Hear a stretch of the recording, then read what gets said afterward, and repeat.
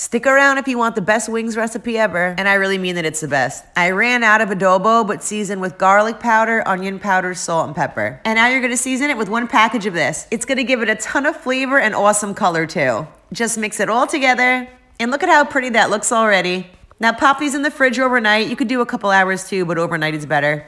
And then just coat them in some flour when you're ready to cook them. Now this is the best part. No oil, no nothing, just pop them right into the air fryer. You cannot beat air fried wings. It's by far the best way to do it, and I serve them with some spicy ranch. These wings are super crispy and loaded with flavor. You will love them.